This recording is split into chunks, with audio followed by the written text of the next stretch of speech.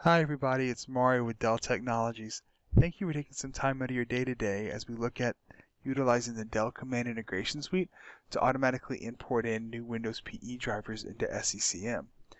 As we're all aware, there are a lot of changes going on right now within client computing. Dell is leading the charge by coming out with new models and form factors, but also looking at how do we improve current form factors and current models with things like Intel Optane memory. Sometimes when you get these new hardwares and these new devices into your environment, you'll notice that you're not able to image them. When you try to image, you'll get an error right away saying there's no network access or there's no hard drive available. 9 times out of 10, those issues are due to the fact that your Windows PE image is missing the drivers that is needed to talk to those hardware models. Dell realizes that this is a problem, so what we have done is taken all of the necessary imaging drivers and packaged them up into Windows PE driver packages. With using the Dell Command Integration Suite, we can even go one step further by automatically finding, downloading, and injecting in the appropriate drivers into our boot images.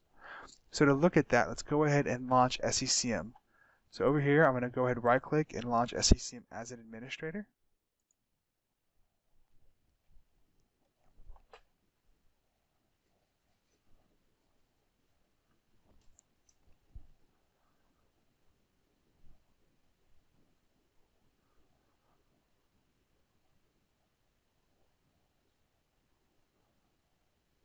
Okay, now that SCCM is loaded, we're going to go down to Software Library, Operating Systems, Boot Images.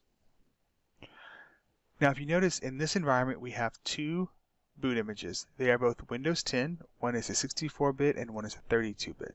Since we've already installed the Dell Command Integration Suite, we actually have a button up here called Dell Command WinPE Driver Library Import.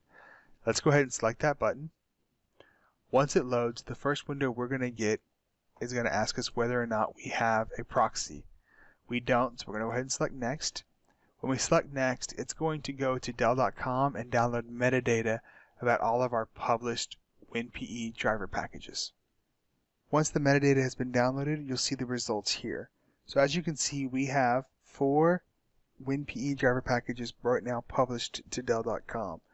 We have a 32-bit and 64-bit Windows 10 PE driver package and a 32-bit and 64-bit Windows 7 PE driver package published. Here we're going to go ahead and select our Windows 10 WinPE driver packages and select Next. Now in the first box here, we're going to get asked what boot images do we want to use. So what will happen is after the tool downloads the Windows PE driver packages and imports all the drivers into SCCM, it will automatically inject the appropriate drivers into our boot image for us. In the second box, we're going to select the distribution points that we want to target the new boot image to. And here in the third box, we'll leave it by default, but this is where you would change the path of where you want to store the drivers. So now let's go ahead and select Next. And here's where we're going to get our summary. So just to confirm, we are downloading the Windows 10 64-bit and Windows 10 32-bit PE drivers that Dell released on January the 10th, 2018. We're going to automatically inject those drivers into our 64-bit and 32-bit Windows 10 boot images. So let's go ahead and select Finish. So here is probably a good place to stop, go get some coffee, go have lunch. We're going to go ahead and pause the video, and when this is done, we'll come back and kind of walk through everything the tool did and look at the logs. Okay, our packages are now done. So if you take a look at the log, you'll see that it ran for about 25 minutes. But what we did is go ahead and downloaded the cab files, went ahead and copied out the existing boot image, created a new boot image, and injected all of the necessary drivers into it. So if we go ahead and hit close, come back here and refresh, you now see that we have our existing boot images. Well, we also have the new Dell boot images that have the appropriate drivers in it.